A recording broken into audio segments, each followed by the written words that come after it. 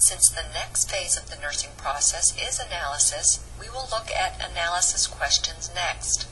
Remember that during the phase of analysis, the nurse must identify actual or potential healthcare needs or problems based on the assessment data obtained. Therefore, analysis questions require you to validate, prioritize, interpret, or organize relevant data or manifestations. Because analysis questions require you to apply your knowledge of pathophysiology, they are often most difficult.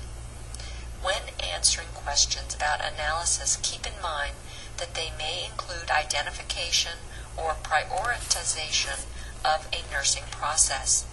When answering analysis questions, it is critical that you have correctly identified the issue of the question.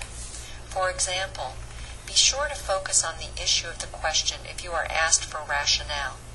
The rationale for bed rest for a client with a thrombophlebitis may vary greatly from that of a client with a threatened abortion. So let's look at an example of an analysis question.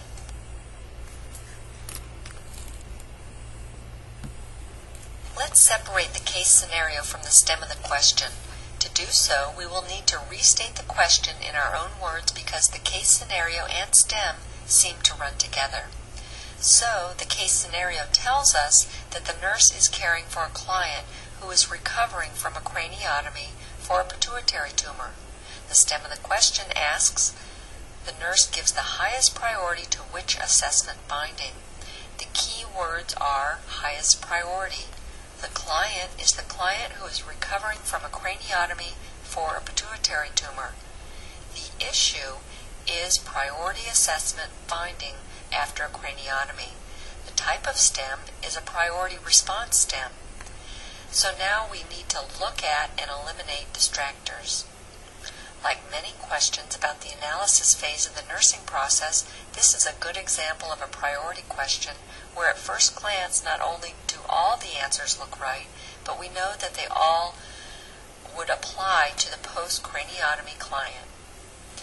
In option 1, increased urinary output, we will put a plus sign here. We know that a serious complication following craniotomy for a pituitary tumor is diabetes insipidus. An early manifestation of DI is increased urinary output. Let's see if there is a more concerning finding. Option 2, hypoactive bowel sounds. Although this is not a normal finding, neither is it very unusual in a client recovering from major surgery. But remember that anesthesia, prolonged periods of NPO, and decreased activity all tend to slow down the bowel activity in post-surgical clients. Let's see if there is a better finding. Option 3, periorbital edema. Although this is not a normal finding, neither is it very unusual in a client recovering from either facial or cranial surgery. But remember that the inflammatory response will tend to encourage edema of soft tissue, such as that around the eyes, known as periorbital. Look at option 4, frontal headache.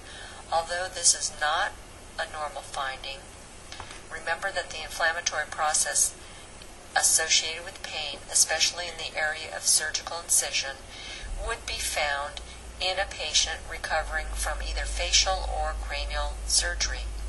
Because we have 3 possibly right answers and 1 probably right answer, choice 1, we go with what we know and choose choice 1, increased urine output, as the correct answer. Now, let's look at the next phase of the nursing process, planning.